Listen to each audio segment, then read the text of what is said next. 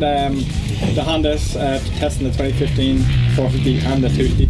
It's been a brilliant bike. I'm used to riding some other bikes, but yeah, I really enjoyed it.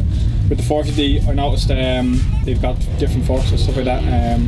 Pushed on a little bit on the front, which I remember riding probably 5 or 6 years ago. Exact same problem, but all in all, the actual chassis of the bike, the handling, feeling so nimble underneath me was quite good.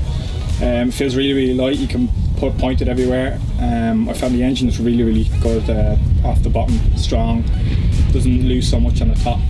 You do lose a little bit, but not as much as I thought it was going to lose. But yeah, all in all, really good. Happy with it.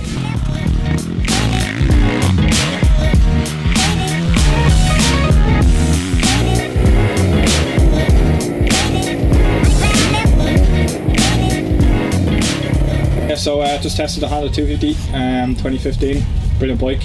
Forks really nice. I think they got the new triple air, big difference compared to riding the 450. I found they were a lot nicer, a bit more harsh. The engine itself wasn't as strong as I was expecting, but it was a really nice engine, and for a general rider, an average rider, it's a really good bike to ride. The handling is superb. It's a really nice bike for handling, and just all in all, it's a fun bike to ride. Everywhere I went, no matter if I hit a big bump, jumps or that, it was fun to ride. I could throw it out in the corners and stuff like that.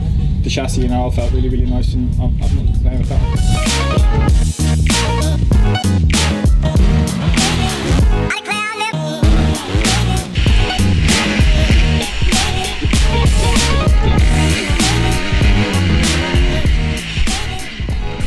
Yeah, so one thing I noticed with the Hondas was the oversized discs. I'm a very fond user of the front brake with one finger, and if you don't apply enough pressure from front brakes, unless they're good, really good brakes, you don't notice them. But one thing I did notice was really good front brakes, and I was really happy with the braking system. So the 450, the power on the bottom being smooth and not too aggressive all the way through, I really like that. Back shock was nice, the traction of the bike was really nice.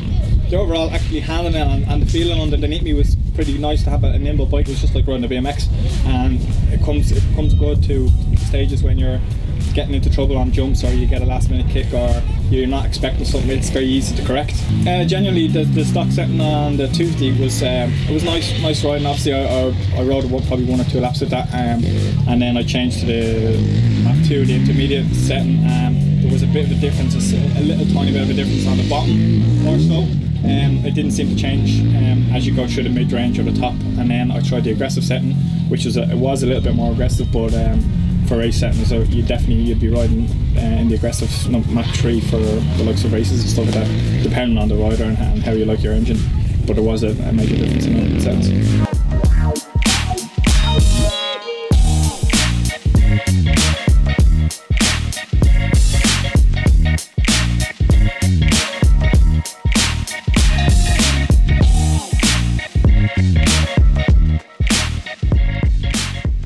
Okay, so the original setup of the Honda 450 was good. I went out for a lap or 2. I just had to come in and make a small alteration of the forks and the shock, just kind of up everything, compression, rebound, high speed as well. One thing I did notice was all the settings in the shock was on the actual upper barrel. There was no up and down, so it was a lot easier to alter. You didn't have to go from the bottom to top, hurting your back, which was a big plus, I suppose, when you're doing things last minute. There's no point in hurting your back, I suppose, doing some settings and adjustments. But once I made some settings, made it a little bit harsher, it felt a lot nicer to ride.